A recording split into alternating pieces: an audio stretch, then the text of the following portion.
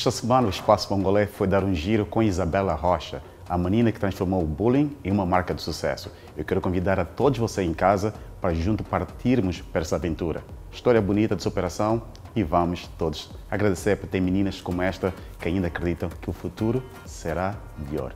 Vamos a isso? Não sai daí, porque eu conto com vocês na fila da frente do Espaço Mwangolé.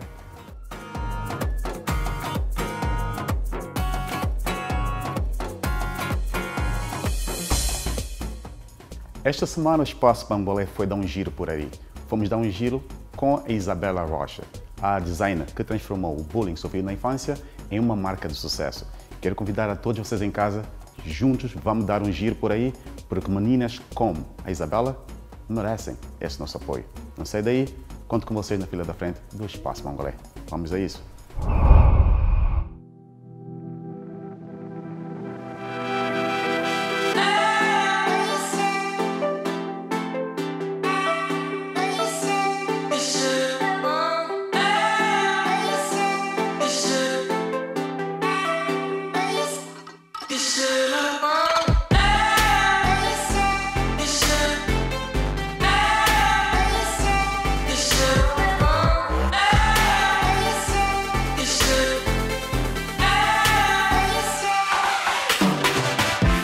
Hi, I'm Isabela Rocha, and I'm the founder of The Ugly Twin.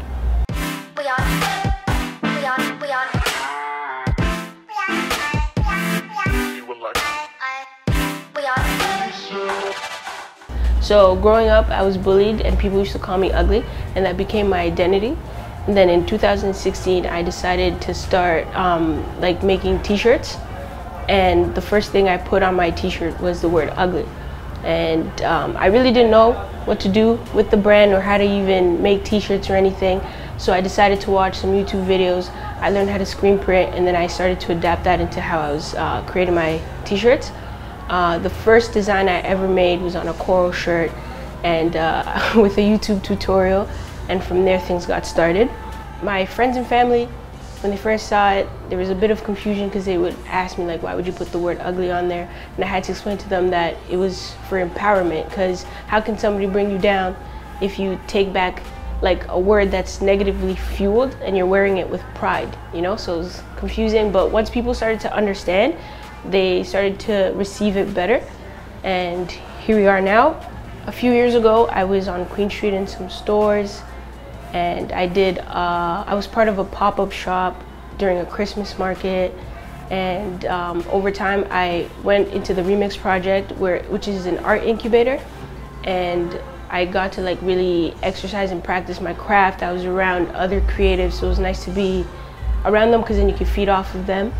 And I applied for a proposal for a pop-up shop, which we're in right now, and it was approved. And growing up, art has always played a huge role in what I do, so it was only right for me to incorporate both things into the retail experience that I curated.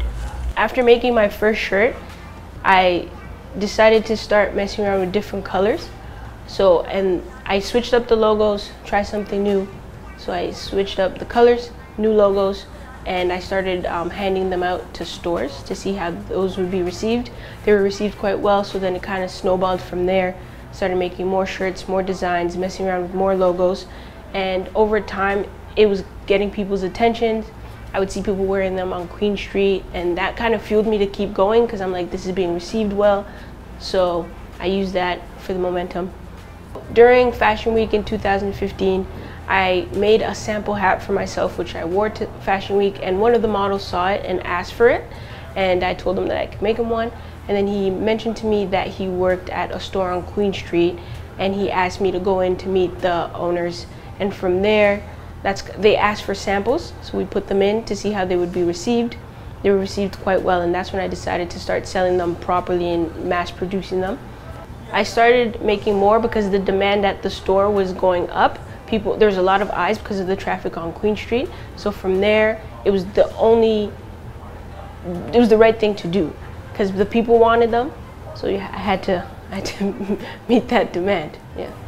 So the same people that my shirt was in their store, they were doing a Christmas market where they had a group of vendors come in, and they asked me to be a part of it. So I created new designs that I dropped there for that specific event, and that was my first ever pop-up experience.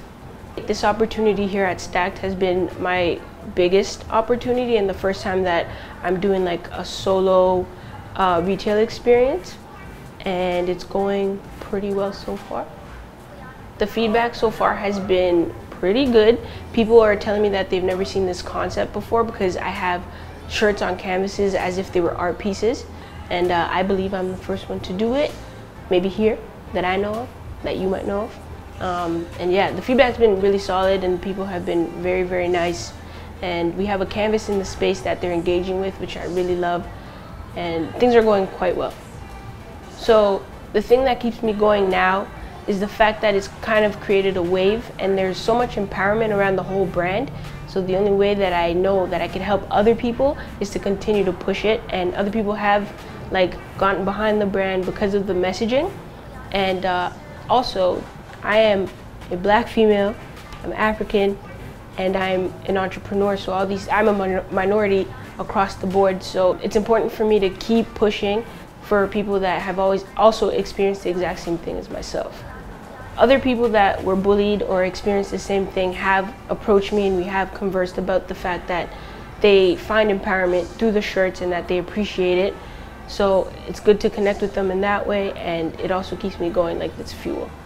For everybody that's ever experienced the same thing, I would say embrace your flaws, run with it, and just be who you are, because that's the only way to be. And I feel like I'm a living testimony of that, and you can build and do great things from that. I'm extremely grateful to my family, my friends, and everybody that leans into the brand and supports it.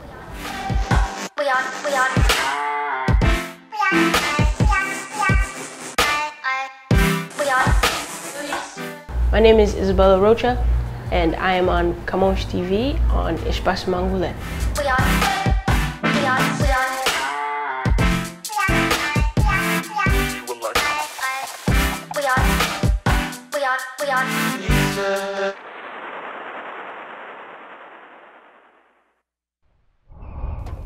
Histórias de vidas como estas só no Espaço Mwangolé, na Camões TV. E para manter esse clima de alegria, vamos à música.